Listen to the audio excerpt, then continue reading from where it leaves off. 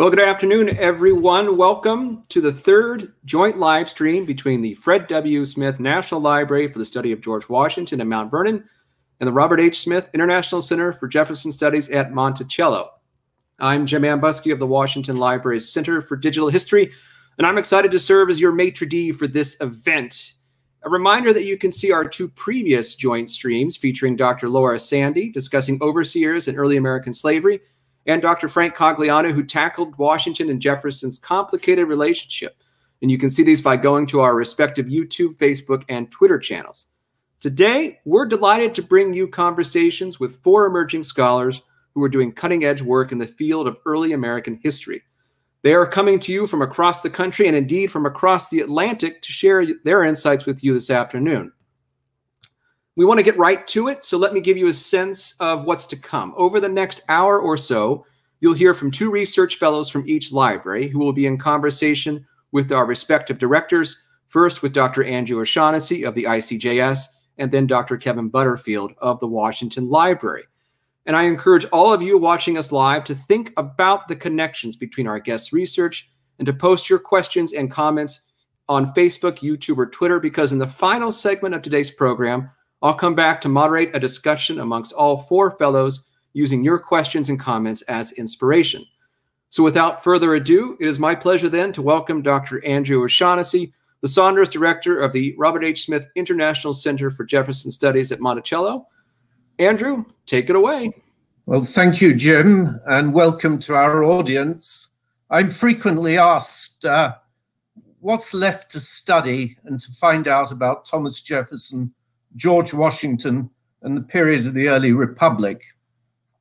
Today, we shall see some examples from scholars still in the early stages of their academic careers.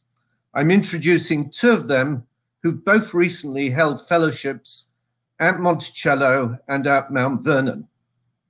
They will each, as Jim said, speak for about 5 to 7 minutes, followed by 5 minutes of conversation with me, and then I'm going to hand over to Kevin Butterfield, my counterpart at Mount Vernon. There'll be opportunities at the end for the audience to ask questions, which can be entered in the chat box. So let me begin first with Alexi Garrett, who recently completed her doctorate at UVA and is currently a Thomas Paine Institute and UVA postdoctoral fellow at Iona College. Alexi, welcome. Hi, Andrew. Thank you so much. I'm really excited to be here today and to listen to my fellow peers' work, and excited for the audience questions too. So if you don't mind, I think I'll start chatting about my research. Absolutely. Yeah, thank you. So I wanted to talk about my research today that I am turning into a book currently. But I also, as a part of my short talk today, wanted to give our audience a little peek into the historian's craft, or kind of the methods that we historians use to find the stories about the people we write about. So Jeanette, if you could pull up the first slide, please.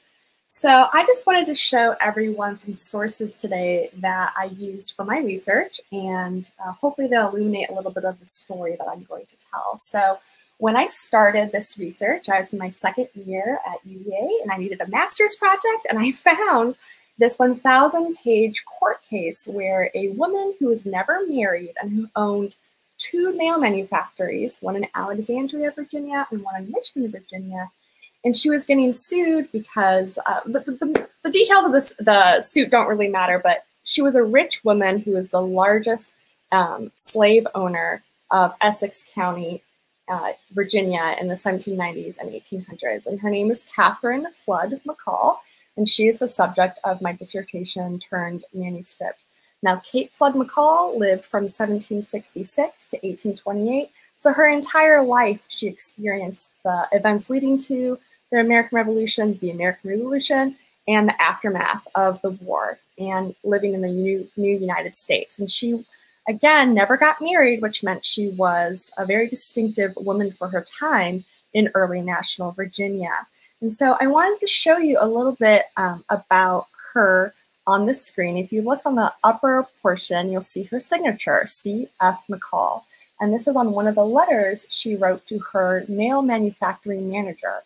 So this court case had many documents where she was the manager of this nail manufactory in Richmond and Alexandria that employed enslaved labor. So she would hire out enslaved people, and she would also use her own enslaved people as blacksmiths here. And so one of my arguments is that women were not paper owners of enslaved people back then. That means that they didn't hold enslaved people just in name only, and men did management work. Women did all the management work as well. So I also wanted to point out to you the left-hand side. You'll see in the middle, this is a tax list, and you'll see Kath F. McCall down there. And she is one of the largest slave owners in Essex County, and she's the 9th largest overall and the largest female slave owner for most of her life. You can see there she's owning 29 enslaved people in 1800. Also, I wanted to show you the house that she lived in that's still standing today, and it's currently St. Margaret's Boarding School, and it's located in Tappahannock, Virginia. And I actually got to stay the night there while I was doing research, and I can talk to you about some ghost stories I have to share later with the audience. And then finally, the other document I want to show is that Kate McCall was a businesswoman. Not only did she own and manage enslaved people at the nail manufactory, but she also rented out her own enslaved people to neighbors for temporary hire. So this is a document kind of in the middle there saying she's suing a man named George Engels for not returning her enslaved woman named Chris to her with the proper stockings and clothing that he promised. So again, one of the reasons Kate McCall is able to engage in such business transactions, such as owning her own enslaved property, owning her own businesses, and suing and being sued by others in court, is because she never got married. She was a femme sole, meaning single lady, and that means legally back then, before Married Women's Property Acts were enacted state by state starting in the 1840s, married women, which were over 90% of women in early America, legally were subsumed under their husbands' names, whereas unmarried women, so never married or widowed women, could act in their own accord legally. So she is a very special case for not getting married and for using her power as a femme sole and her inheritance from her rich grandpa to enact her businesswoman wishes. So next slide, please. I'd also like to show you some more examples of documents related to her. So because Catherine was a woman and a business owner, she still had to abide by early American norms of femininity. So if you look in the upper right-hand corner, this is an advertisement she had her father take out for her nail manufactory. So you'll see his name is Archibald McCall, and this is an advertisement from 1811, and that is her father. And because she's a woman, she doesn't want to put her own name on such a masculine enterprise in the public sphere, right? A masculine enterprise as nail making with the dirty, hot, steamy work that it entails. And so she still has to abide by rules of femininity, even though she's a true owner of this nail manufactory. So she relies on her father to do the advertisements for her. We also have on the left a 1782 second edition Encyclopedia Britannica set that I found from a local owner in Virginia that I'd love to talk about later, but we don't have time now. So if anyone has questions on that, happy to answer them. And one of the most exciting things I found out about Kate McCall that will be featured in the book is that her nail manufactory in Richmond directly competed with the nail manufactory set up at the brand new Virginia State Penitentiary. The Virginia State Penitentiary was built in 1800, but finally became profitable in 1807. And it was founded with revolutionary ideals such as thinking that we can reform criminals through honest work. And so the Virginia State Penitentiary set up different types of workshops for different goods. And the very first workshop they set up was a nail manufactory because you can make many nails relatively cheaply and pretty quickly for sale. And so Catherine Flood McCall and her father directly competed with the Virginia State Penitentiary. And I'm hopefully going to argue that, ironically, during Jefferson's era of private business, the Virginia State Penitentiary, a taxpayer-supported, state-owned operation, actually undersold all private nail manufactories in Richmond by 1815, which is highly ironic given the idea in the early republic of the ability for each man or woman in this case to be his or her own business owner without much state competition. So overall, in my dissertation research, I'm featuring Catherine Flood McCall as my main character. She's a distinctive woman for her time. She relied on enslaved labor and inheritance to make herself powerful, especially in an early American community that really wanted women to be married and women to be settled down and expected women's dependence. And so her independence was because she did not get married and because she relied on enslaved labor. So this is an interesting story about her. I'm also comparing her to other slave-owning women in Virginia at this time, including one of Patrick Henry's sisters, Annie Henry Krysten, as well as the very famous Martha Washington, George Washington's wife, who I think many of us tuning in know about. So happy to talk about all three women that are featuring in my dissertation and book. And overall, I'm arguing that it's unmarried women who live in a patriarchal society and a slave-owning society that are able to gain power, economic independence in such a dependent society through enslaved labor. So I don't think that these women could be as rich and powerful as they were in their communities without relying on enslaved labor. So thank you very much. I'm excited for the questions, and I'm excited to hear about our other colleagues' research. Well, thank you. And just to remind everyone, the audience will be able to ask questions towards the end of all of these presentations. I'm just going to ask you a few, though, now that might be on people's minds. Sure. We've had studied plantation mistresses since at least the 1960s. I think of Elizabeth Fox Genovese. But is this really the first study of women as plantation owners, unmarried women as plantation owners? This is not the first study of unmarried women as plantation owners, because there's just been a lot of work already on Martha Washington, who was a widow twice in her life. We also have a work by Tavolia Glimpf that talks about how mistresses during the antebellum period in the South overall were married or unmarried and who exerted power and violence over their enslaved people. So there's a rich literature on that, but what there's not a rich literature on are unmarried women owning pre-industrial enterprises, right? So the 1800s, 1820s, this is the era before the Industrial Revolution really took off. There's no railroads yet, right?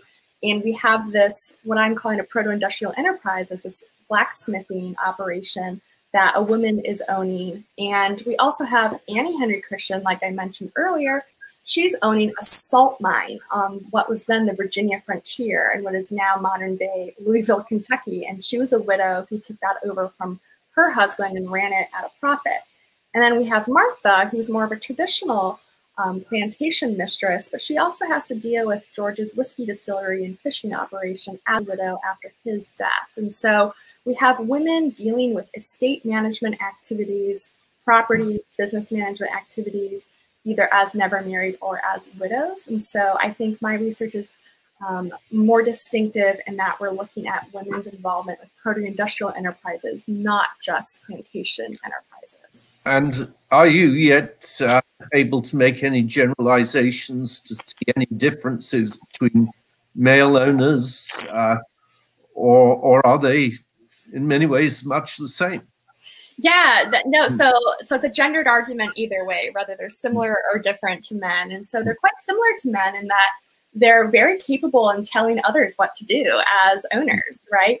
Delegating instructions to white overseers at the sites of production. So Annie is writing instructions to white overseers at the salt mine, and Catherine is writing instructions to overseers at the nail manufactories in Alexandria and Richmond. And Martha Washington is also working through kind of agricultural managers at Mount Vernon to make things happen after George's death. What makes them different is that they do not want to show up too much in the public eye in this masculine role as business owner, industrial manager. So I mentioned that earlier example of Kate not wanting to put her name on advertisements to the public for her nail wares. But we also have Martha working a little bit more behind the scenes and not putting things so publicly. Other men take that on for her when it comes to advertisements and the sale of property after George and her first husband's death. And then with Annie, it's quite interesting. We have a couple of letters between her and her mother where she'll say, oh, woe is me, my husband has died, and I have no idea how to run the salt mining business. I don't know the first thing about business. But then in the exact same letter, she'll say, I paid so-and-so this debt, so-and-so owes me this much, this many bushels of salt went to so-and-so. So she actually is delegating the business and knows everything about the business. So I think it really goes to show that elite women have this notion of propriety that they have to uphold in the public eye. They have to stay away from what is deemed the masculine world of proto-industrial enterprise, but they actually are running it well and in educated ways, more behind the scenes that their family all know about, but perhaps the public is a little less aware of. So we've really run out of time pretty well. Again, people will have other opportunities to ask you questions. I did, though, have a very quick question, which I hopefully can answer briefly, which is I've always been confused what is that when George Washington freed his slaves, he was unable to free the slaves of Martha. And I would have thought with her being subsumed in a marriage that wouldn't have been a problem. So that is an interesting case that kind of gets wrapped up in early American legalese. So the best way to describe that is that when Martha married her first husband, and then her first husband died, she technically did not inherit all of the acres and enslaved people from her first husband, Daniel, but she controlled it while living until his heirs, their two children, reached adulthood to then take it over. But one of her children died, and one of the only heir that actually could claim this was Jackie, and he did live to adulthood.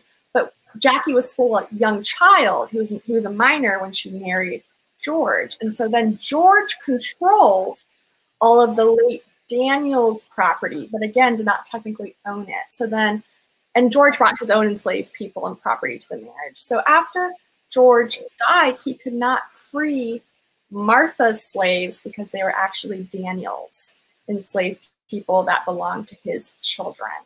And so there was lots of family squabbles about who gets which enslaved person or family after the death of both Martha and George, which broke up many intermarried from Daniel's family's enslaved people and George's enslaved people that had lived at the Mount Vernon plantation for many years and intermarried with each other, and they were split apart quite brutally after Martha and George's death. So I hope that explains it a little bit, but I'm happy to go into it. Although it's more complicated than I had imagined, but thank you very much. You're welcome. Indeed. Thank you. We'll come back to you later. I now have Michael Blaakman with me, who's an assistant professor at Princeton University and is currently the Fritz and Claudine Kundran one-year fellow at Monticello. And he's working on a book called Speculation Nation, Land Mania in the Revolutionary American Republic. And again, he'll be speaking for between 5 and 7 minutes, followed by a short conversation with me. And later the audience will have an opportunity to talk. So welcome, Michael. Thanks so much, Andrew. It's great to be here. I'm really thankful for the opportunity today to learn about what my fellow fellows are working on and for the chance to share a sort of preview of my own forthcoming book. It's really been a privilege over the course of my grad school career and my first few years as a professor to be affiliated with the libraries at Monticello and Mount Vernon. The houses themselves, of course, are, two of the most significant historic structures around. They're monuments to revolutionary ideals. They're also testaments to, as plantations, testaments to the centrality of slavery in the American founding, something I think Alexi's work gets to really significantly. So as a sort of an homage to these two institutions that have been so important to me over the years, and which do so much for the field of early American history, I thought I'd bring in kind of a third 18th century house to use as a touchstone for my remarks today. This is less famous than Monticello and Mount Vernon. As you can see, it's certainly less symmetrical than Monticello and Mount Vernon, but I think it's no less telling as a place and as a structure. So this rambling and kind of ostentatious house, it sits in a tranquil village in Connecticut, small village called Suffield. And in the late 18th century, this house was owned by a man named Oliver Phelps.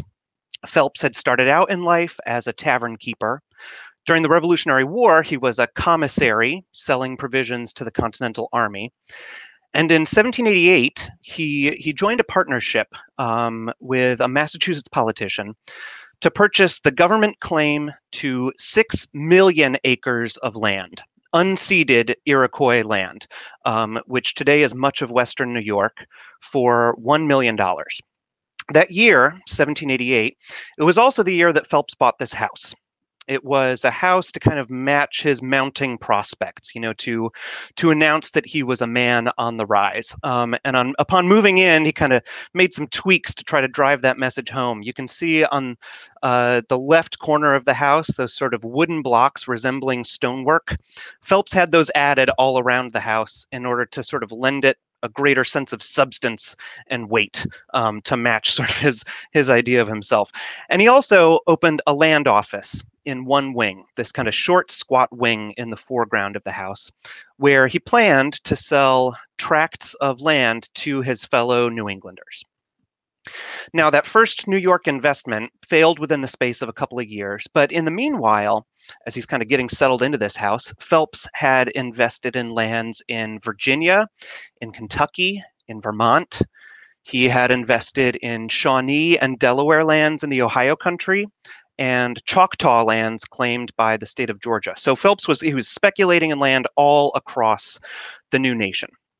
And inspired by the promise of those schemes, in 1794, he actually doubled the house's size, bringing it to the size that you see here. He added intricate cabinetry, fine paneling, hundreds of yards of really like dazzling French wallpaper, which you can still see if you go there and visit it. And what I think is really amazing about all of this is that by that point, by 1794, Phelps had bought a lot of land, millions of acres of land, but he had as yet sold almost none of it. So he had accomplished all of this almost entirely on credit, banking on the perception that his land investments were going to translate into inestimable amounts of wealth in the very near future. You'll probably be unsurprised to learn that they did not. Within a couple years of renovating his house, Phelps actually had to lock himself inside of it to avoid being hauled off to debtor's prison. Eventually, he fled to Canandaigua, New York, where he lived out the rest of his days evading his creditors and attempting to resuscitate his name and fortune. So the reason why I wanted to start with this house is because I think it stands as its own kind of monument. A monument to certain faith in astronomical future success, a monument to the potential riches of Western lands, and most important, I think, a monument to the centrality of indigenous dispossession in the American founding.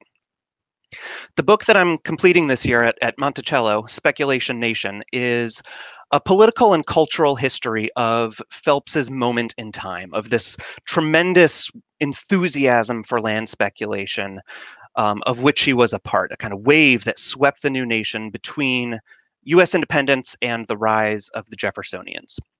This was a period when it seemed like anybody with capital or access was getting involved in the land business, when speculators were buying and selling millions of acres of land at a bewildering rate, when fortunes were being won and lost apparently overnight.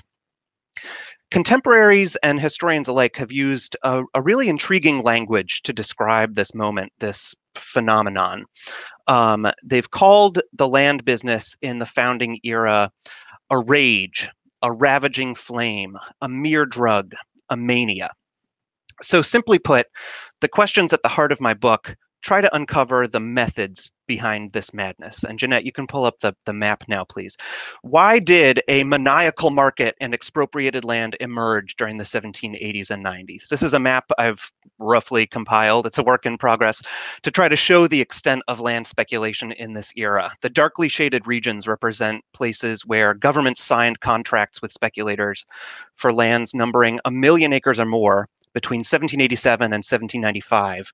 And then the kind of roughly hachured regions there represent places where land speculation was happening on a smaller scale. So why did a maniacal market emerge? How did capitalists and government officials forge a property regime in speculative land? And what does that process reveal about the outcome of the American Revolution? Now, the book begins during and just after the Revolutionary War, when the Republic was suffocating under kind of huge amounts of debt. And Congress and the states saw native land as a way to address that fiscal crisis, to kind of pay for the revolution without levying heavy taxes. But by reading land policies from across the new nation, what I found is that at first, revolutionaries tried to build a populist political economy of land, one that would exclude speculators and instead sell expropriated land directly to white settlers. And the idea was to both fund governments and also to expand a society of yeoman farmers. But what I show during the book is that during the late 1780s and the early 1790s, states and the national government changed tacks. This initial populist vision fell by the wayside, really, as governments became sort of addicted to the fiscal promise of massive land sales. And they started selling tracts of land to speculators, with abandon and at really rock bottom prices. So the heart of this book follows land speculators in action, as I say, to try and understand that shift. I trace their strategies for lobbying and bribing governments, for exploiting loopholes in land policies and in the money system. I try to reconstruct their attempts to make land profitable, to market the frontier ideal while waiting for land values to rise, to court European investors and potential migrants. And I examine how Native American resistance to U.S. expansion prompted these people, both government officials and speculators, to launch a traffic in future rights to vast swaths of sovereign Indian country, kind of land futures, real estate that didn't even really exist yet, except in speculators' own imaginations. So this is a story of grand ambitions and base corruption. It's a story about the relationships between property and profit and revolution.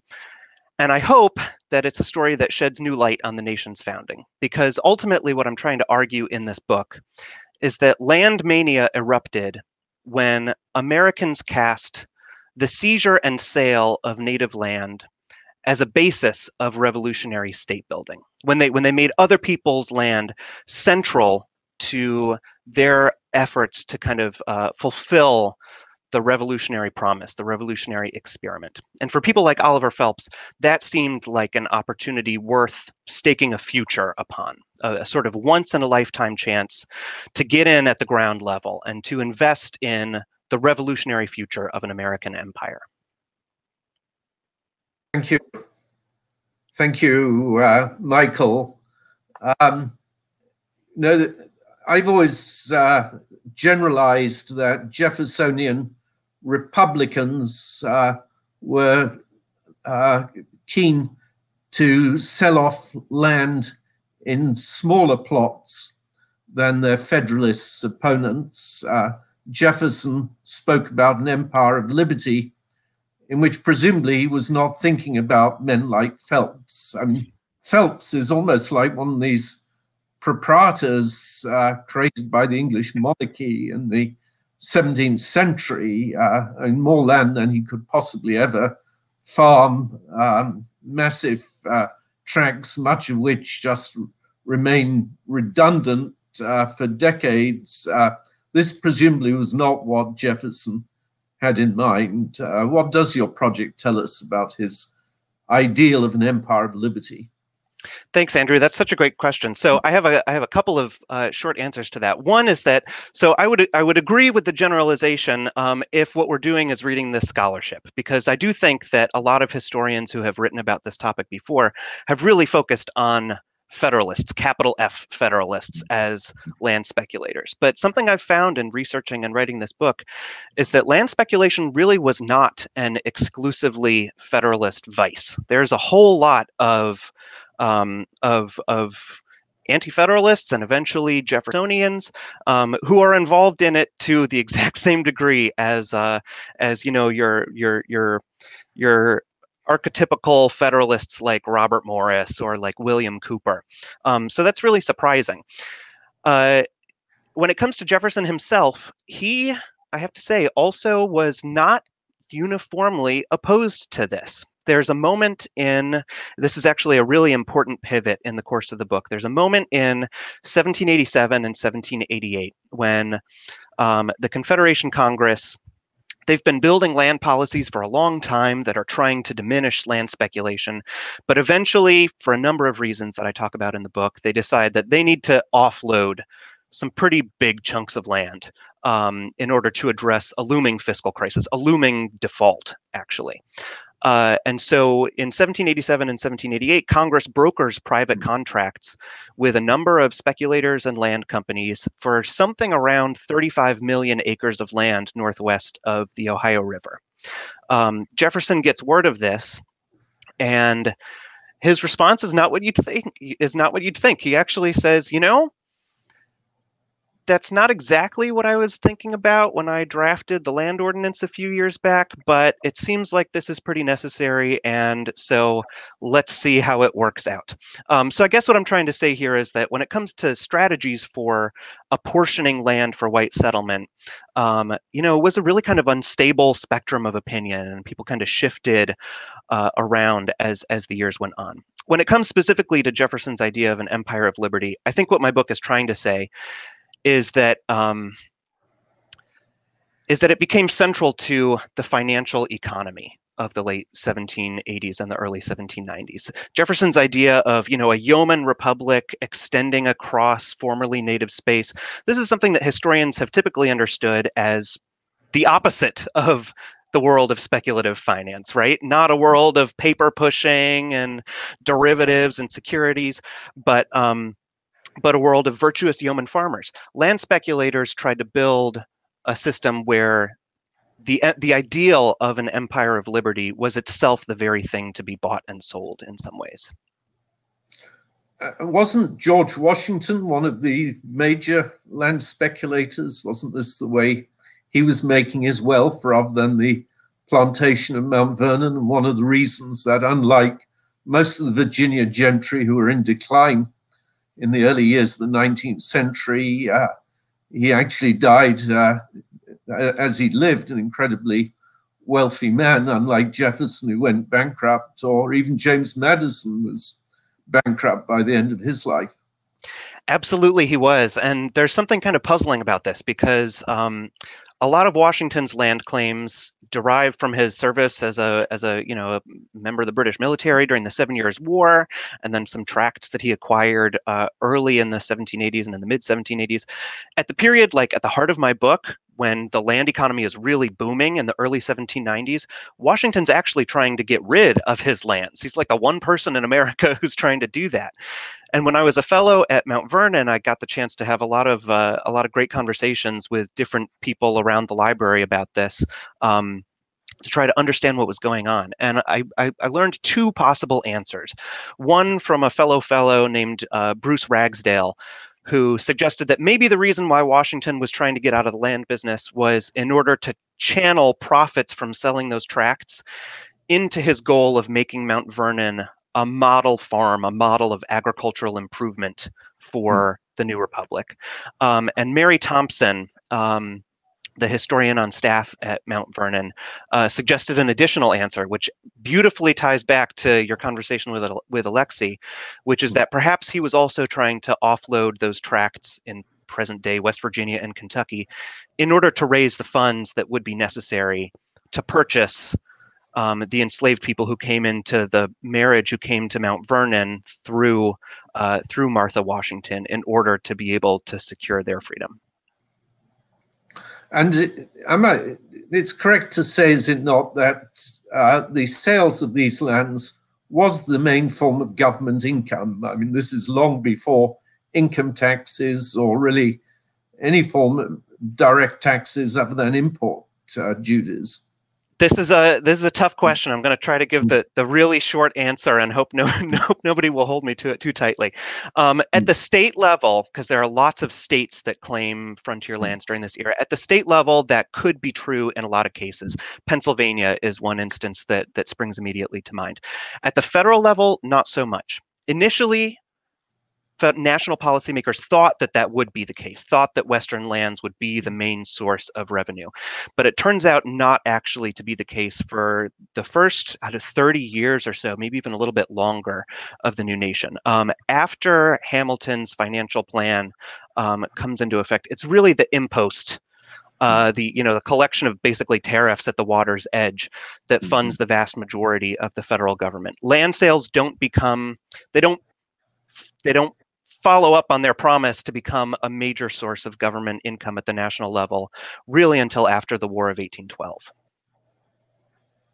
And when does this mania end, or does it end? I find it fascinating because we've seen all kinds of speculation subsequently, and the earlier famous, the daffodil speculation, or the South Sea Company, and land especially. It's always been one of the quickest ways to make a fortune, but also to lose a fortune. Mm-hmm.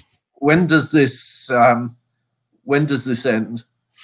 So my chapter of the story that I'm trying to tell in this book really ends towards the end of the 1790s. There's a land bubble this land bubble that I'm writing about kind of pops in 1796 and 1797, in large part because a lot of these speculators anticipated that they'd be able to flip huge tracts of land to European capitalists.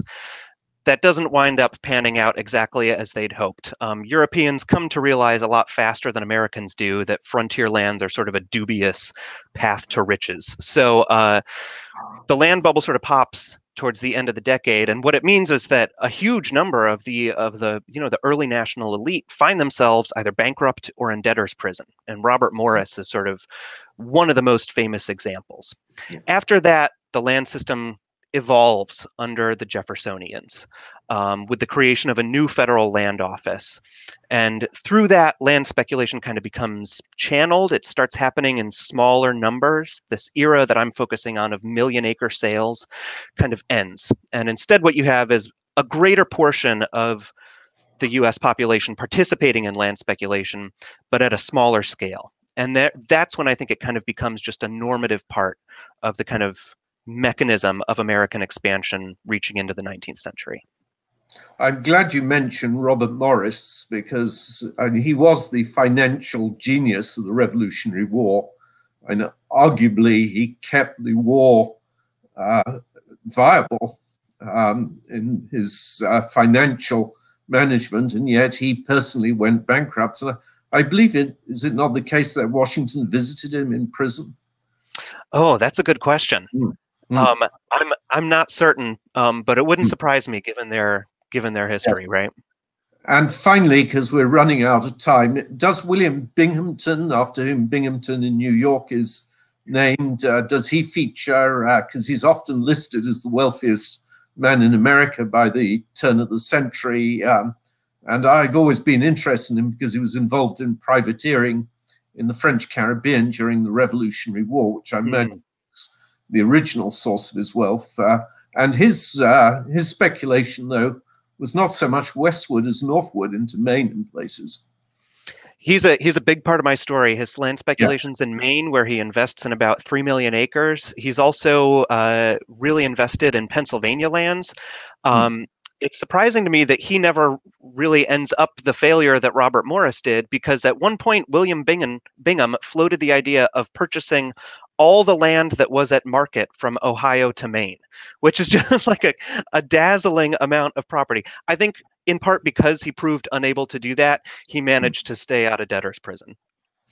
He also married very well to an English banker and played a major role in the negotiation of the Louisiana land cession, in which Napoleon wouldn't trust trust the United States, but would trust an English bank with Bing behind it. Thank you very much indeed, Michael. I'm sorry we can't continue this, but I now should turn over to Kevin Butterfield, who I described earlier as my counterpart at Mount Vernon. His actual title is Executive Director of the Fred W. Smith National Library for the Study of George Washington. He's also author of The Making of Tocqueville's America, Law and Association in the Early United States. And I can't resist mentioning, because it's always impressed me so much, but he was a contestant in Jeopardy, which I would never submit myself to because I know how badly I would do on the spot if asked questions on television, especially ones of general knowledge and current culture. But well, Kevin, I admire you. I'm doing well. Thank you so much. This has been exciting. I will say, in the great accolades that Alex Trebek received over the last few weeks of his unfortunate passing, I was one of those people that got to tell personal stories of having met the guy on the set of Jeopardy, and I am happy to say that I was a one-day contestant on Jeopardy. So if anyone's watched the show, they know that that means I lost. But yes, I was on the show, and I'm very proud of that. Well, thanks, Andrew. Thank you, Kevin. Let me introduce a couple of other fellows who will be joining us for this remarkable session on emerging scholarship in the field. I also want to remind everyone that you can be entering in questions right now for anyone that you've already seen or any of the presentations that you're about to see into Facebook or YouTube, and we'll come to those in a moderated conversation at the end. Very briefly, I want to introduce Derek O'Leary as our next panelist. He has finished his PhD at the University of California, Berkeley. While at Berkeley, he worked on really the Atlantic history, a broad picture of the emergence of historical societies, ways of understanding our own past, and how really people like George Washington's memory was a big part of the work of men like Jared Sparks. I'm excited to talk with him more about this in front of you all. Let me welcome Derek to the set. And Derek, I'm just going to hand things off to you, give you a chance to tell us a bit about your work, and then I'll ask a couple of questions. Yeah, I teach all day, every day of the week, so it's nice to have other people manage all the logistical and technical things.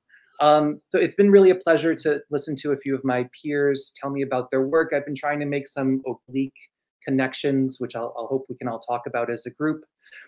So my dissertation, and now in the marginal hours of the day, my book project, concerns those Americans who undertook to gather the historical materials that became the nation's first archive, a process which, as Kevin just said, played out in this much larger Atlantic context.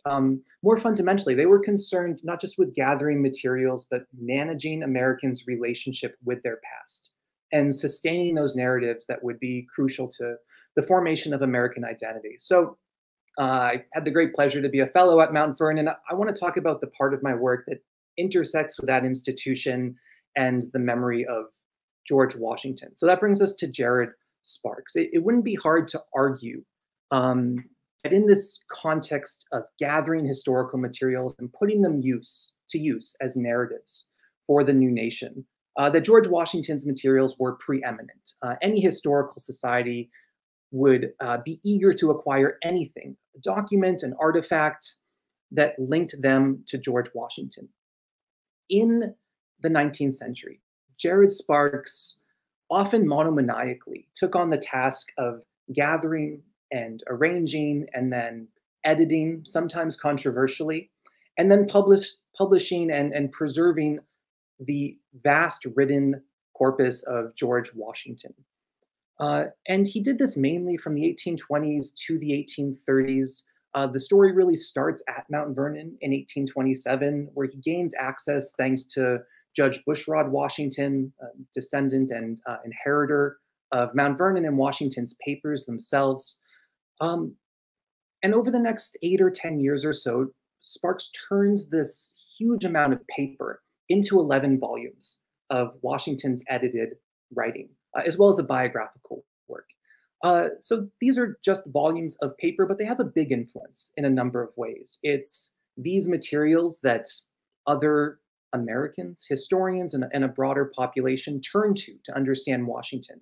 Edward Everett, well known to the Mount Vernon Ladies Association, praised them and used them amply.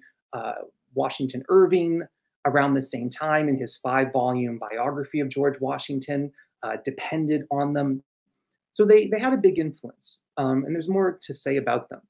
But the important thing, I think, is not to see the collection of these papers and the fascination with these papers in isolation, but to see them within this broader context of antebellum Americans and other peoples, both domestically and abroad, who had something at stake in connecting with the legacy of George Washington, with gaining some sort of access to the man, with constructing some sort of image of him, with relating to this image and then putting it to use in different ways. And Sparks was one of those, and an important one.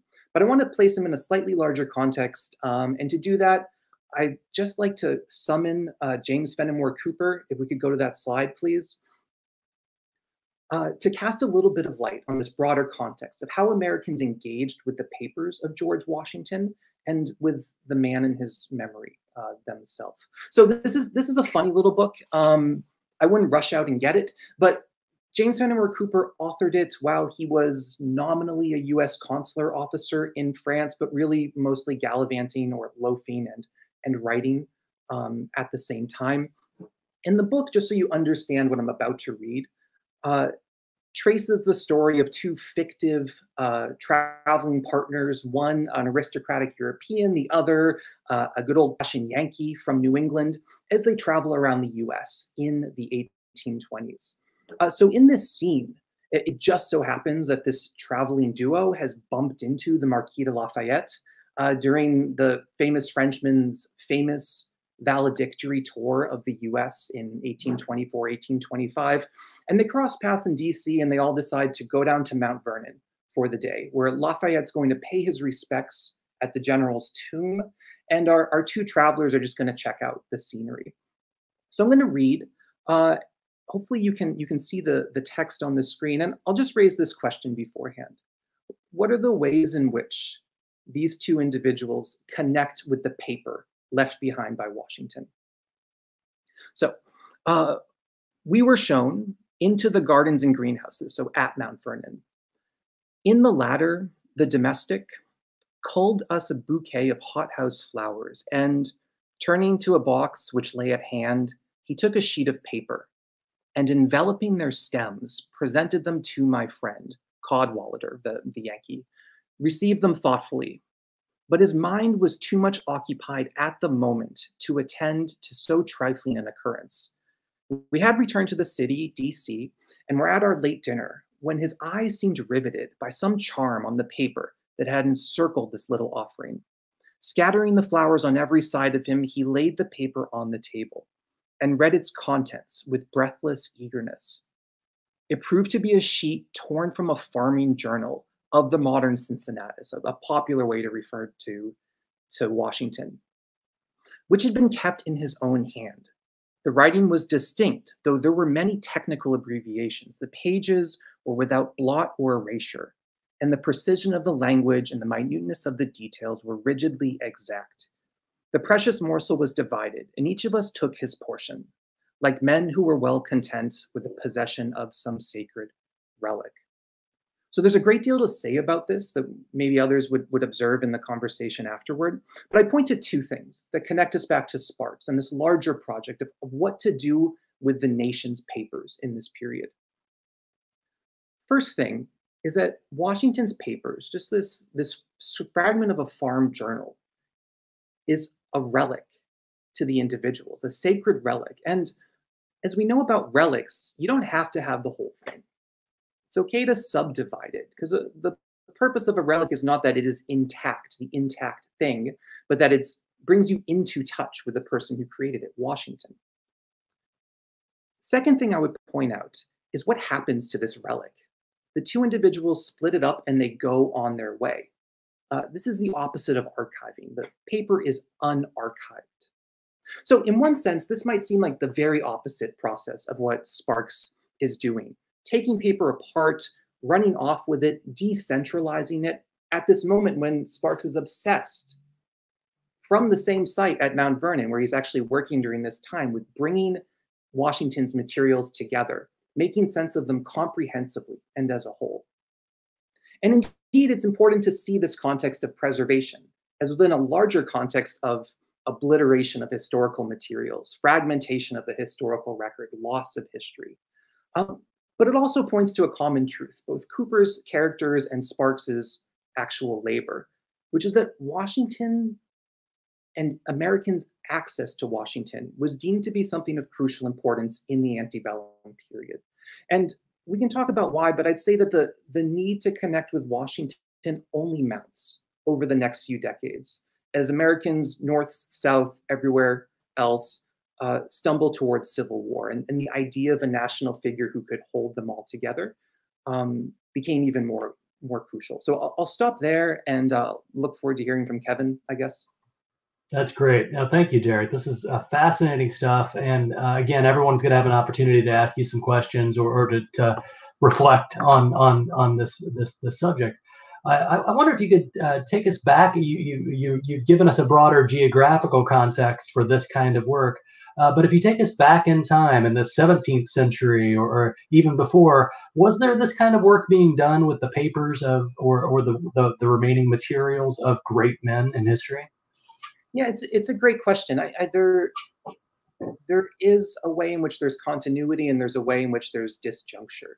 The very notion of antiquarianism, of preserving materials like papers, emerges several centuries earlier, it's true, mainly in the English context. And it's in the English context that you get the first institutions that are devoted to maintaining collections of papers. But we generally think of those people who collected and those papers as antiquarian.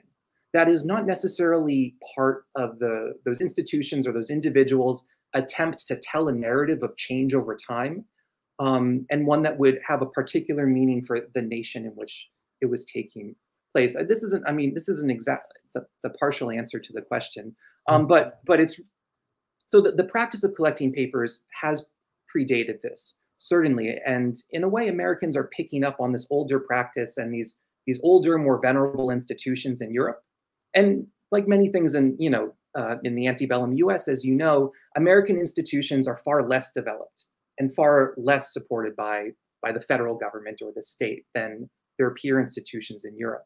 But there's also an important disjuncture and change over time also, in that the very notion of the nation had changed by the 19th century. And to collect a fragment of paper in, 17th or 18th century British colonies might have meant something different than in the new nation of the United States, where that same slip of paper that a historical society collected might be part of a much different sort of narrative, a narrative that links with what Professor Blaakman just told us about, this expansion of American empire westward across the continent. That piece of paper could be part of that larger story in a way that it couldn't be part of that story before.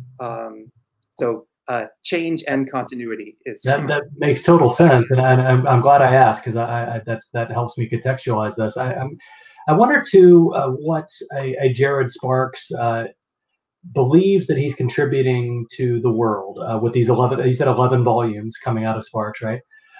So if I were to embark on something like this today, or write a grant application to try to do something like this, I would be talking about what other scholars would do with this work, that I will be making these materials available, and others will use it and consult it and come to new conclusions about our past. Did Jared Sparks have a similar mentality about it, or what does he believe that he's bequeathing to the world with those 11 published volumes? Yeah, I really like the question. I have two types of answers. One is that after having read all of, I think, Jared Sparks' journals and preserved personal writing, he demonstrates a certain absence of interiority, which you can actually find in a lot of other collectors of documents in this period. He doesn't necessarily betray too much what he feels or thinks is going on. So it can be hard to penetrate to an extent. But the other more direct answer is that he perceived that this as a definitive work. he regularly in his writing refers to his work on Washington, all these papers, thousands of papers that he's gone through and edited and arranged. He refers to them as a monument. And you don't change monument. Well, you do change monuments, right? But then there can be good reason. But like at the time, he saw it as a finished product. And he was accused of like polishing some of the rougher edges of Washington. When he shows up in scholarship till today, he's usually as a footnote, as the guy who kind of like bowdlerized a little bit Washington's writing. But in part, that's because he saw it as like a monument for all Americans to refer to and for other historians to stand on, something definitive. I would say he also saw it as the foundation of a national archive, which is what it became in a sense. In the 1830s, the US Congress appropriated $25,000 to buy all of the papers that Sparks had been working on that were then in Washington's family's collection. And those became the first major acquisition by the federal government of historical papers, a full century before we actually get a US National Archives in this country. Right, so right. he was on the cutting edge in a way, as far as that goes. I'm going to go to our fourth and final presenter in just a minute, but let me ask one very short question, hopefully get a short answer. I'm curious about the Cooper story that you tell of the scrap of paper. I've seen George Washington's handwriting many, many times working at the library, and so I would recognize it right away. I'm curious how others would have recognized George Washington's handwriting if they hadn't previously had access to his papers. Are they reprinted or facsimiles circulating in newspapers? How would one have identified his handwriting so quickly? Yeah, awesome question. I'll try to give a short answer. One, they probably wouldn't have, and a lot of his writing was actually transcribed by his staff after, upon his instruction. So they probably wouldn't have. But what's really happening is projection. If you recall the quote from Cooper, they refer to the spotlessness and the perfection of the writing, which was supposed to be, and Sparks believed this as well, a reflection of the perfection and the balance, these classical ideals that people held of the man. So it's very much, the Washington's perfection was in the eye of the believer, and it could be read in his script. I won't talk about like cryptology and stuff, but like also people believe that one's script was a reflection of their character in this. Fascinating. Yeah. Well, let's go to Krysten Blackstone now and have one more conversation before we open it up to audience questions. Krysten Blackstone is a native of Northern Maine, an American, but is in the final year of her PhD program at the University of Edinburgh in Scotland. She was a research fellow at the Washington Library, has done some remarkable work on the morale problem with the Continental Army during the Revolutionary War from 1775 until 83. I wonder, Krysten, if you're ready for us. You're far away and in the dark. It's dark outside. I can see you just fine. But tell us about your work, and then let me ask you a few questions when you have a minute. Great. Well, thank you to Mount Vernon and to Monticello for inviting me to speak, and then my fellow panelists for speaking already. I really enjoyed listening to your papers. Morale is one of those words that is thrown around a lot. People use it all the time, and actually, especially during the pandemic, it's a word that's come up in the news often. And I find morale tends to be used as a broad negative assessment of a group of people. And when people think of Continental Army soldiers, they tend to think of that Valley Forge image in their mind, and therefore low morale. What comes to people's mind is this snowy scene where soldiers look cold and they don't have shoes. Their uniforms are tattered and someone probably has, a bandage over their head. But morale isn't quite so easily understood. So my project, I define morale as the willingness and ability of an individual or a group to endure the hardships of war.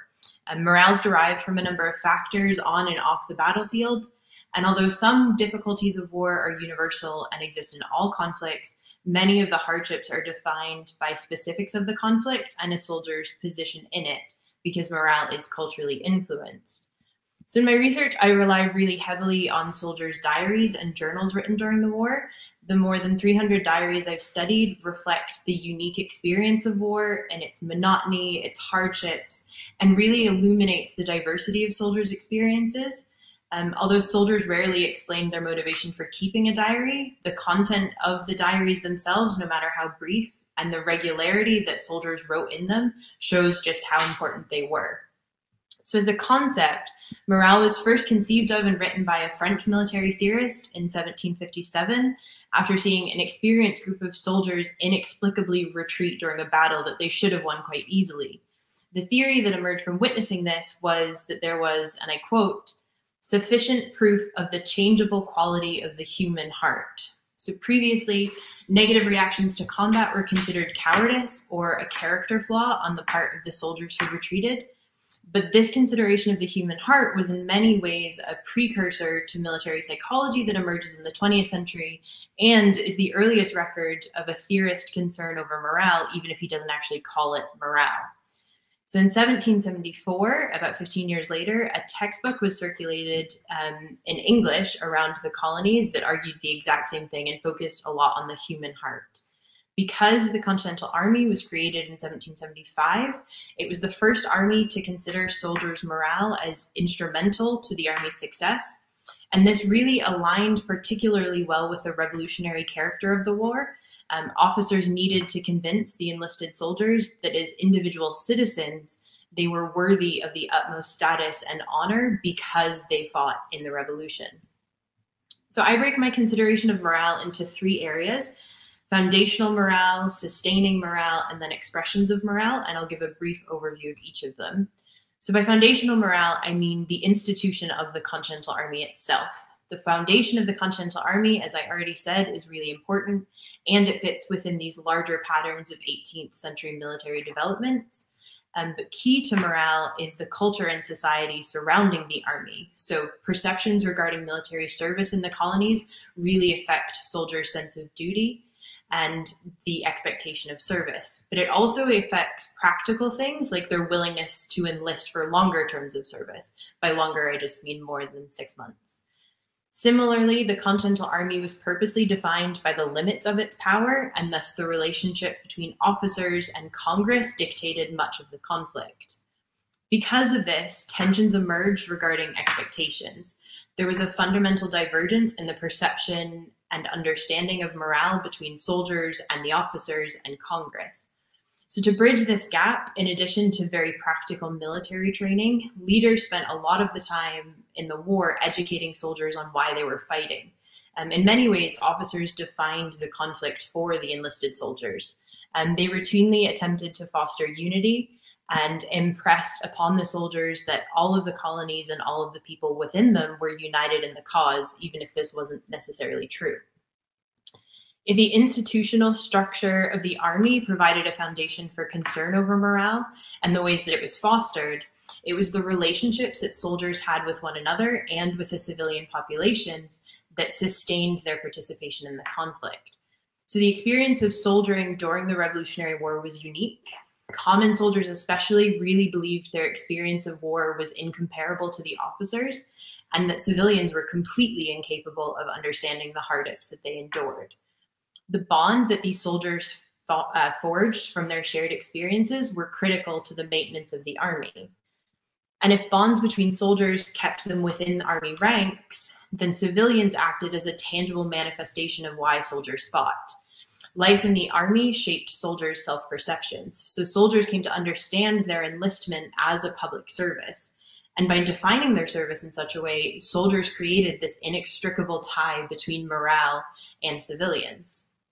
On a practical level, the army relied heavily on civilian populations for supplies and shelter, but also support and affection from civilians were of the utmost importance to soldiers and acted as an affirmation of their duty, whereas scorn from civilians had a truly debilitating effect. Although I don't try to measure morale in my project, and I largely don't think it would be possible to measure morale, mutiny and desertion are two expressions of dissatisfaction that I can examine. Essentially, they exist as two halves of the morale question. So if morale, as I said earlier, is a combination of willingness and ability, desertion reflects a blatant unwillingness to continue enduring the war, whereas mutiny demonstrates the limits of soldiers' endurance. Mutiny and desertion occurred at different times and affected different groups of soldiers, which is quite unique to the Continental Army, actually. So soldiers most frequently deserted within the first 6 months of their service in the absence of those regimental bonds that I mentioned earlier. But mutinies relied on those regimental bonds, and the coherence that they brought safeguarded the soldiers during the mutinous action. To give you an idea of some statistics, desertion rates fluctuated greatly throughout the war, but on average, 13.7% of the Army deserted every year.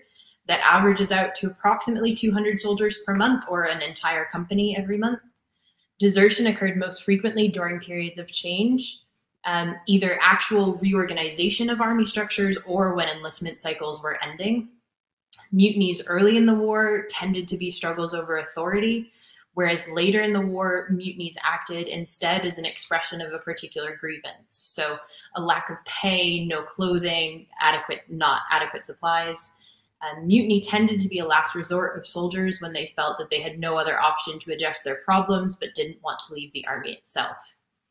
Considering mutiny and desertion, of course, doesn't give a definitive measurement of morale by any means, but it does expose patterns of dissatisfaction, which are key to understanding morale more generally. I'll end on this anecdote. It's the favorite joke of everyone I talk to about my project when I say I'm researching morale of the Continental Army to respond very quickly with, "Oh, that's easy, morale was low." And while they aren't wrong, I hope what you've just heard and what I hope to explain further in my discussion with Kevin and the rest of the panelists goes to show that morale is slightly more complicated than simply something that can be measured in low or high. Overall, I think to understand the Revolutionary War and its outcomes, it's crucial to understand those who fought in it. And the goal of my research is to get a better understanding of why these Continental Army soldiers fought and continued to fight during the war. Thank you, Krysten. This is amazing. I want to just ask a couple of short questions and bring us to the panel discussion pretty quickly. The first one that comes to mind for me is actually building on what Derek was discussing, and that is the archival record. You mentioned reading 300 and some odd diaries. I wonder if you could just talk to us a little bit about why these have survived. Were these considered precious from the moment of the last shot of the war? Or what can you tell us about that preservation and how they've been preserved up until your opportunity to read them? Yeah, so they've been preserved in a really interesting variety of ways.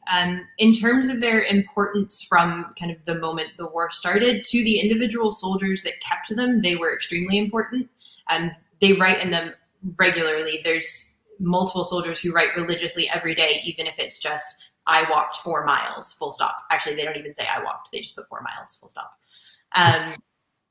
And so to the soldiers, it's really important. After the war, I would imagine soldiers kept them just as a record of their service, but they become incredibly important when it comes to pension applications.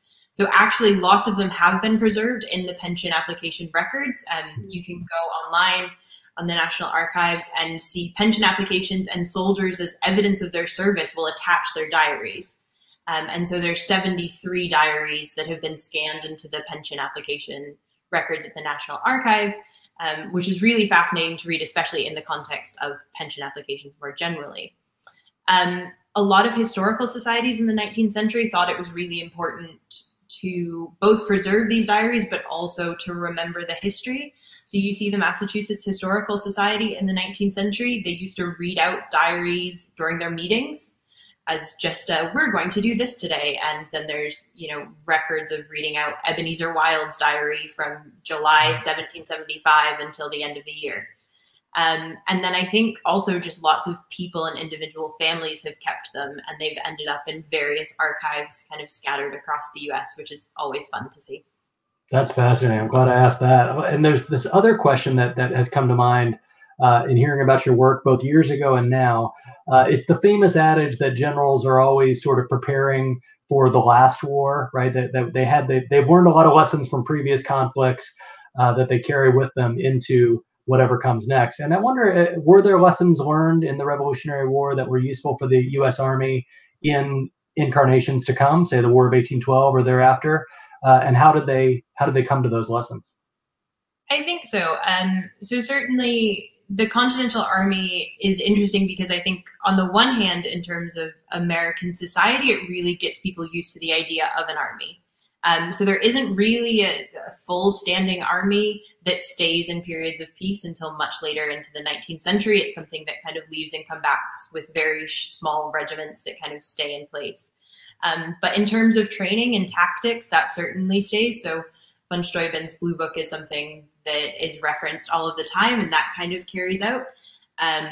The training regimen in the Continental Army beyond von Steuben was kind of created specifically for the soldiers that fought in it. And I think there's elements of that that continue. So whether it's specifically from the Revolutionary War or if it's just the shift that happens in the 18th century more generally, I'm not sure. But there's a real shift in focus on individual soldiers and making sure that everyone's movements are precise, because if everyone's movements are precise, then the army as a whole is going to function better. So there's a lot more focus on individuals rather than just, this is a group of people, hopefully they're all doing something right. And so that developed. But I think during the Revolutionary War, obviously, as I said, and it's very important to my thesis, so I say this all the time, because the Continental Army was founded in 1775 at the beginning of the war, they spend most of the war just trying to figure out what they're doing. So they're constantly restructuring and they're constantly reorganizing, and they're always trying to figure out new ways to train soldiers and convince soldiers to stay in the fight and telling soldiers what they're fighting for. And so I think a lot of that, that's really the focus. It's not necessarily coming up with a particular military style so much as it is just finding something that means they're all going to be okay. Thanks so much, Krysten. Thank you, Derek. This has been a wonderful half of our event, and Andrew's conversation for the first half was remarkable. Let's bring it all together, and I'm going to hand things off to Jim Ambuske now and let Jim ask some questions of all of you. Jim? Kevin, thank you very much. Well, thanks to all of you for an excellent series of conversations. I've enjoyed learning a lot about your projects, and judging by the comments that have been coming in on Twitter and Facebook and YouTube, our audience members have as well. I want to ask you a couple of big picture questions to kind of round out our evening together. And my first question is really inspired in part by Kevin's discussion with Derek, but also from some comments and questions that came in from Hannah Cusworth from London and Donald Johnson from North Dakota. And that's thinking about the extent to which you see your projects and the histories and the stories that you're telling as seeing more continuity versus change. I mean, we like to think of the revolution as this big dramatic break from the colonial period into the early republic. But I was struck by some of the things you were saying over the course of our time together, that there might be some instances where there's a stronger impulse for more continuity from the colonial period into the early republic than there was a kind of dramatic break. And so actually, Michael, if we could start with you in thinking about land speculation, then perhaps then move to Krysten to thinking about the military aspect of that question, and turn to Alexi then to think about gender and law in that equation, and then finish with Derek, who helped inspire this question in the first place. So Michael, what say you? So I see a story of initial rupture followed by long continuities, basically. I think one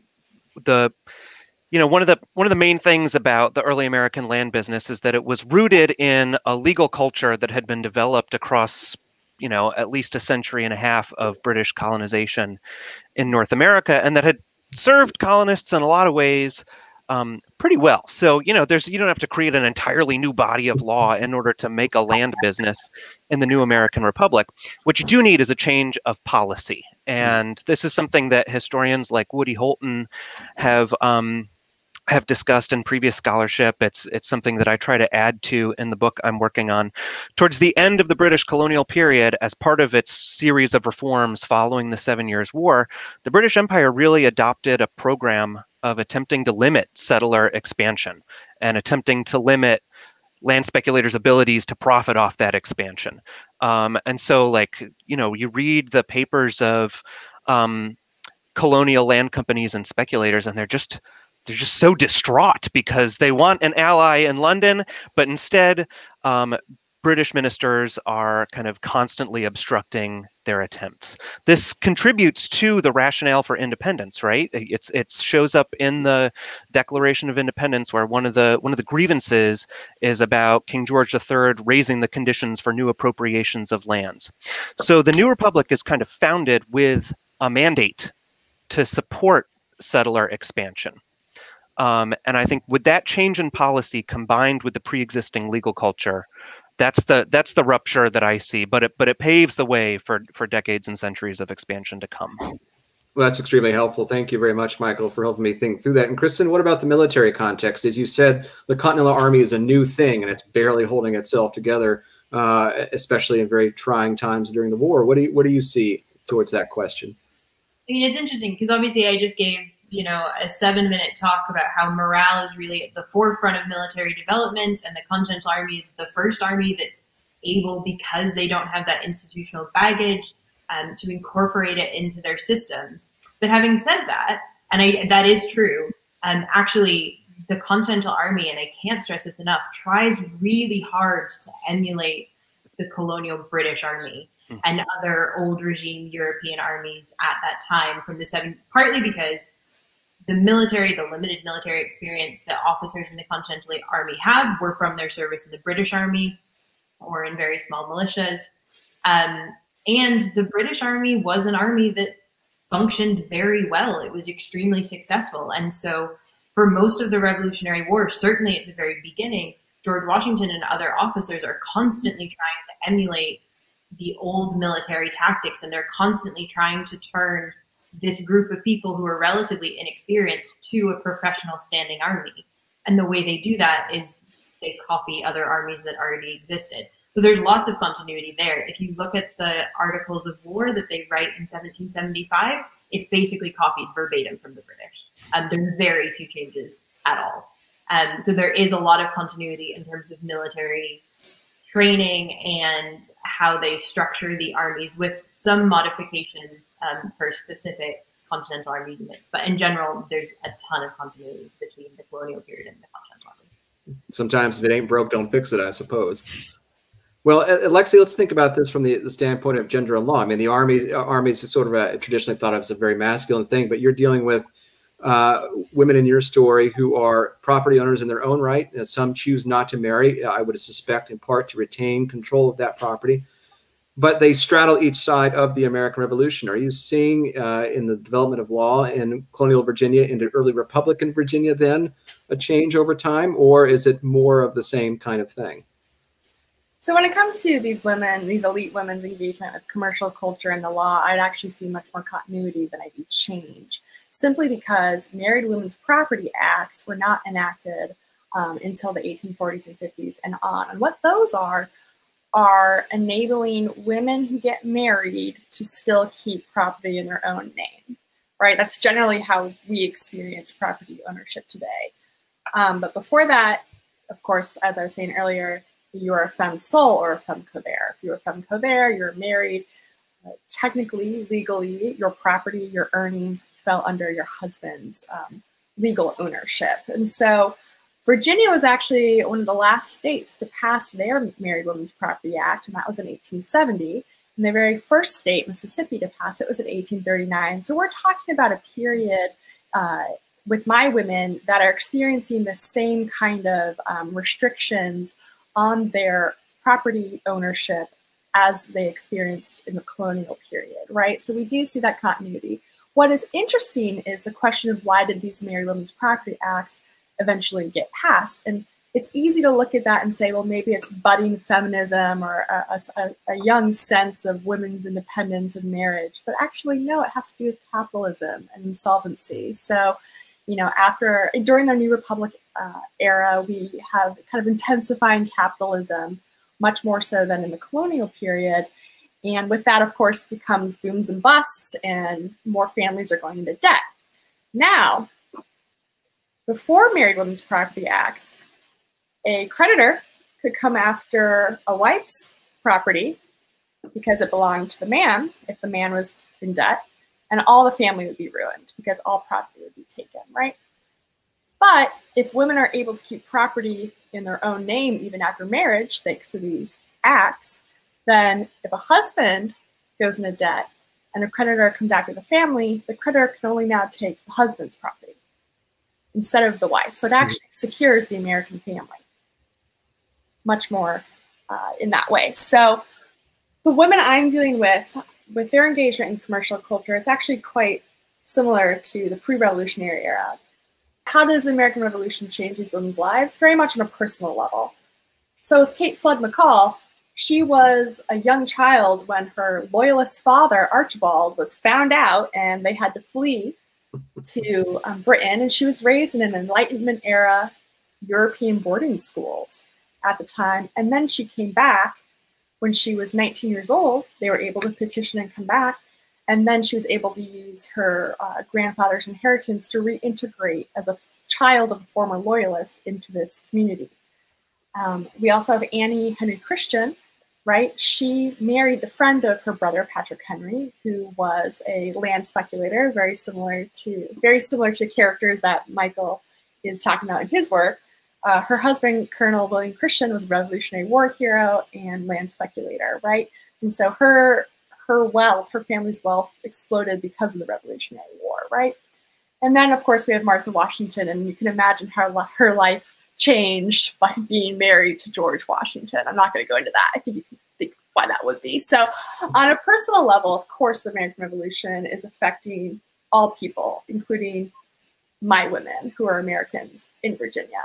But when it comes to their legal status and their ability to own or not own property in their own name, no, I see much more continuity for them.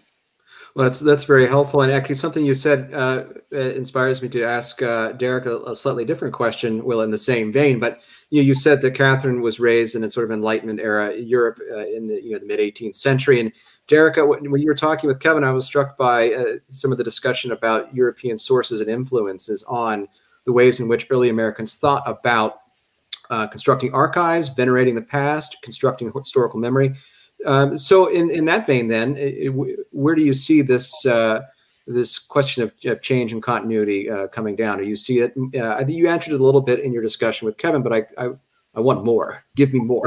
No, I like your appendix to the question. It's actually really helpful for my response. So the urge to preserve historical materials, and I'm saying materials because it's paper primarily, but it's artifacts too. It's a shoe pierced by a bullet in this battle, as Brian Page points out in the comments. It could be a lock of hair, which was a thing that people definitely did, and there's more to say about it. That urge to preserve, and I think this will be intuitive to all of us, it's historically contingent. Whether we preserve something or not depends upon our sense of whether it matters or not, and also on our sense of its perishability, its vulnerability.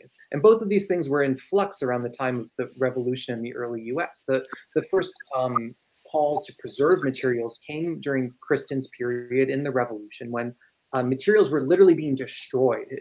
Colonial documents were being destroyed in the context of the war. And this is where you get the first calls for archives to be formed. But it's not really until about 50 years after the revolution ignites that we get the flurry of new historical societies and a much larger culture of collecting. And why is that? Because it's things have changed. A sense of the destiny of the United States beyond the War of 1812 has changed. Nationalism has grown. The sense of the trajectory of American history is different, and it's more ambitious. Other things have changed too. The revolutionary generation is dying out. People are literally watching Jefferson, Adams, etc. Die out. And to connect with Alexi's comment a bit, a lot of the people who then fall into possession of documents are widows or children, women girls who are children of these dying revolutionary men, and they play a role in the formation of archives too. But to connect this with Europe, Americans believed that their revolution and their nation was exceptional, which meant that the papers that documented the history, past, present, future of this nation were exceptional too. And so they regularly distinguished their archival project from those going on in Europe. And there's a difference which is familiar. It's part of Kevin Butterfield's scholarship to that world, that any individual could contribute to an archive, to a historical society in the early US, and many did, which was just not really the case in Europe, that they were these sort of crowdsourced projects. Well, that's terrific, and thank you very much. And I've got one final question, and actually, speaking of the future, this question comes to us in part from Frank Cogliano, a good friend of Mount Vernon and Monticello out there at the University of Edinburgh. And Krysten, we'll start with you because Frank's your advisor, and so you get first dip. But Frank was wondering, and several other people were too, what are the biggest challenges and opportunities that the rising generation of early American scholars face? And you can take that which way you want to. So Krysten, we'll start with you, and then I think we can go to Alexi, Michael, and Derek to finish it off. And I think I'm going to stick with the opportunities part of that question. It sounds like more fun and slightly more optimistic. So I think one of the great opportunities is we are very much in a digital age. And so increasingly, and actually even more so in the last 9 months, because people physically cannot go to archives right now, there's just so much more material available online than there ever has been before.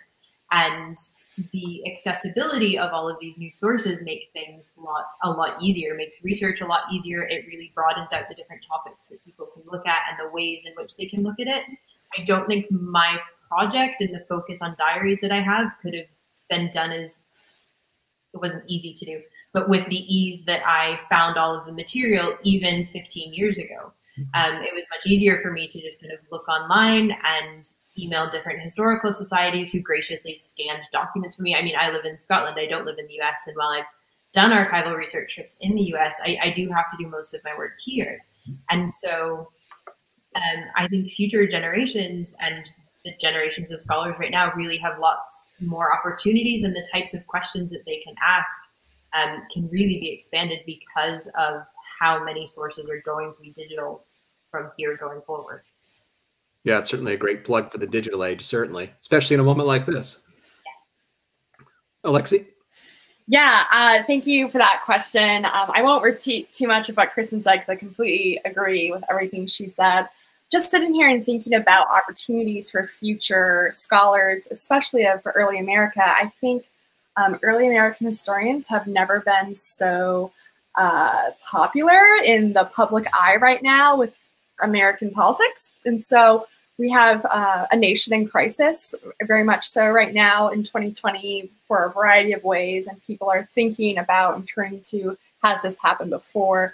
What groups of people are oppressed right now? Which ones are not? Why are some people angry about what? And what are the roots of this in American history? And so I think that I'm hopeful. This is like a silver lining of the terribleness of 2020. I'm hopeful that new rising scholars will take advantage of this time period and make a silver lining from it and say, I'm inspired by this turmoil and I want to find the roots of something that we haven't discovered yet that will help explain some future moment of turmoil. So I'm hoping that there are opportunities for inspiration for future scholars out of strife.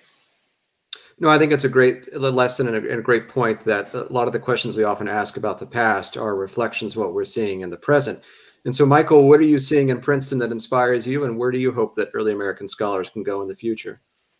So, well, I'd absolutely echo Krysten's and Alexi's points. I think especially the point about digitization. On Monday, I got to spend the day reading the papers of Rufus Putnam, which are at Marietta College. And normally to do that would be a 3-day endeavor, and it would probably cost $1,500, planes, trains, automobiles, and hotels included. But I got to do it without putting shoes on. That was that was magnificent. So I'd like to add one challenge and one opportunity, and I'll start with a challenge that I don't end on a sour note. So I think something that that all of us have been noticing during our time in our academic training, something that's certainly on the minds of the graduate students that I work with here at Princeton, is the fact that universities are hiring fewer historians nowadays, in large part because of a declining emphasis on humanities education, which I think has so much to offer our world for itself, for what we know about ourselves and about our past, but also for individuals looking to build careers. I mean, the skills that you can master in practicing history, in addition to just learning the history, the ability to read and understand evidence and make arguments based upon it, and the ability to become a good writer and to learn how to argue and persuade people. These are foundational things. And so I think I would say to our audience today, please encourage the young people you know to study history. Tell them why you think it's important and what you think it can do for them. And also Write to your state legislators and encourage them to support higher education and history education in particular in public university systems, and continue to support places, magnificent places like Monticello and Mount Vernon. I think that's just absolutely essential for our field to continue making the discoveries that it can make. And quickly, I'll say what I think a great opportunity is, and that's that our ideas about, as a field, as a community of scholars, our ideas about what and where and who counts as early American history have been expanding dramatically over the last few decades.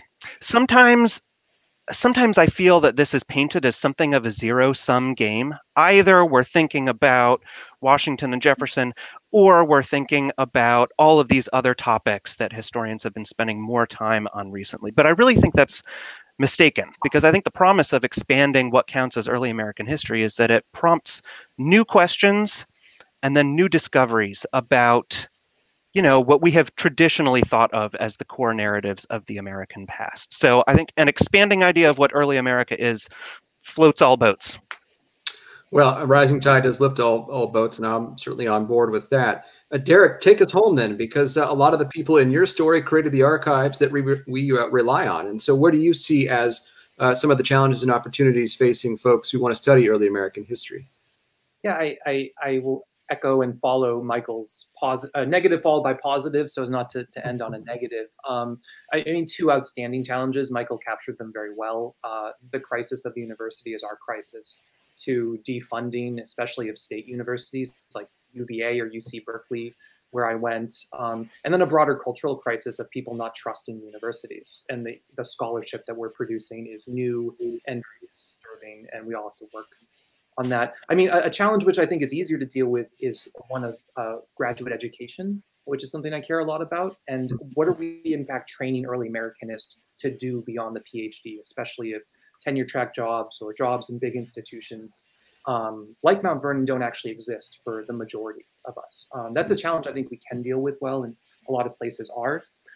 Positive thing, I taught a bunch of ninth graders today about the 1776 mission of Mohawk leader Joseph Brant to Britain, where he petitioned the king, and we read the letter, and they translated the letter into tweets, and they got it. And like they were interested. And my point is, like, the stuff that we do is translatable to people, and it's relevant to people. And I think that's exciting. So I feel optimistic about that. We're not barking up the wrong tree. Well, that's a hopeful place to end it. Thank you all very much. Derek Alili, Krysten Blackstone, Michael Blaakman, Alexi Garrett. This has been terrific. Our audience has enjoyed this immensely. And thank you all very much for taking the time and to share your talent with us today. Just want to quickly thank Andrew O'Shaughnessy and Kevin Butterfield for their time as well today, as well as Whitney Pippin and Jeanette Patrick, who are behind the scenes.